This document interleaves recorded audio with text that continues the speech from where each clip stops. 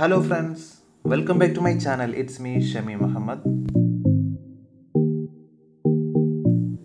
ലോകത്ത് തന്നെ മികച്ച ഫുട്ബോളറിൽ ഒരാളായ മുഹമ്മദ് സലായുടെ ഒരു പെൻസിൽ ഡ്രോയിങ്ങുമായാണ് ഇന്ന് ഞാൻ ഇവിടെ വന്നിട്ടുള്ളത്.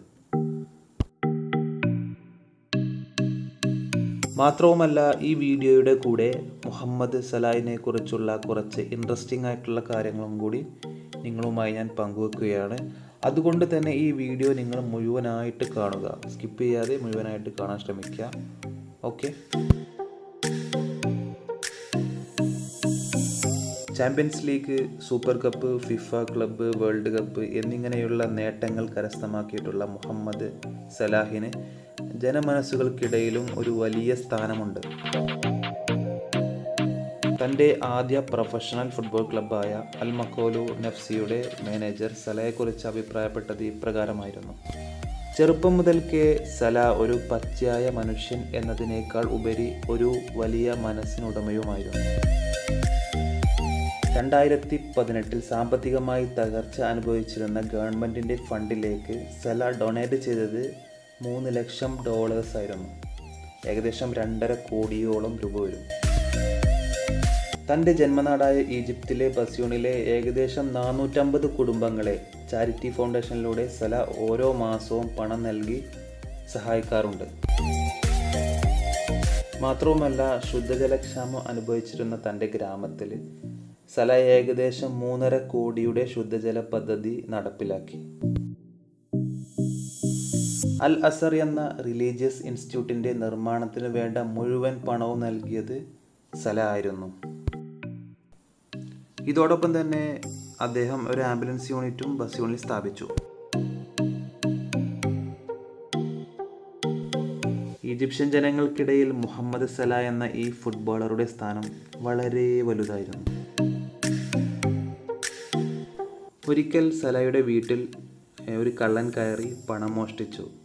അത് അദ്ദേഹത്തിൻ്റെ അച്ഛൻ കയ്യോടെ പിടികൂടി. എന്നിട്ട് കള്ളനെതിരെ കേസ് കൊടുക്കാൻ അദ്ദേഹത്തിൻ്റെ അച്ഛൻ തയ്യാറായപ്പോൾ അദ്ദേഹം വന്ന് അത് നിഷേധിച്ചു.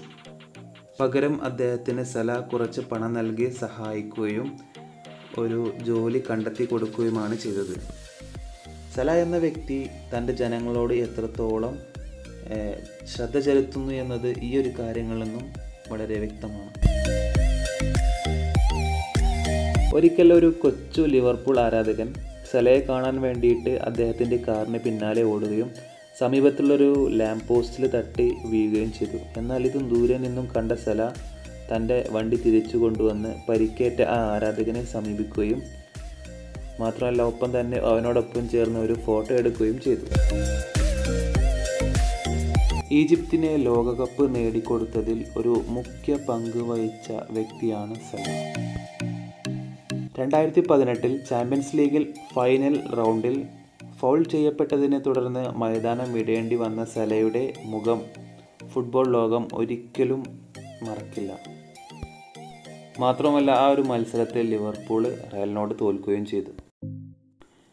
എന്നാൽ 2018 നഷ്ടപ്പെട്ട ചാമ്പ്യൻസ് ലീഗ് കിരീടം അദ്ദേഹം അടുത്ത വർഷം തന്നെ ലിവർപൂളിനൊപ്പം സ്വന്തമാക്കി.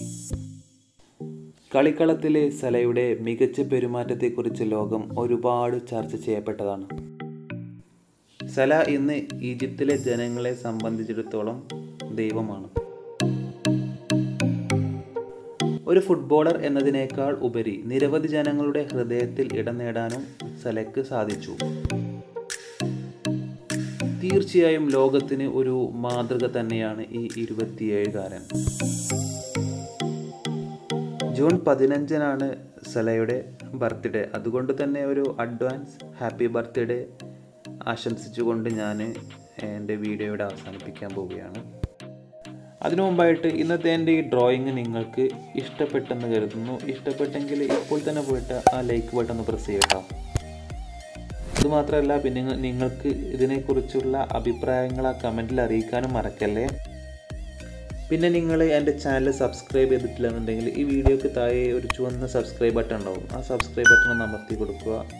എന്നിട്ട് അതിനടുത്തുള്ള ഒരു ബെൽ ബട്ടണും കൂടി കാണും, അതും കൂടി ഒന്ന് അമർത്തി കൊടുത്താലാണ് ഞാനിടുന്ന വീഡിയോസ് ആ സ്പോട്ടിൽ നിങ്ങളുടെ ഫോണിൽ നോട്ടിഫിക്കേഷനായിട്ട് ലഭിക്കുകയുള്ളൂ. അപ്പോൾ അടുത്ത നല്ലൊരു വീഡിയോയുമായിട്ട് നമുക്ക് വീണ്ടും കാണുന്നവരേക്കും ഗുഡ് ബൈ.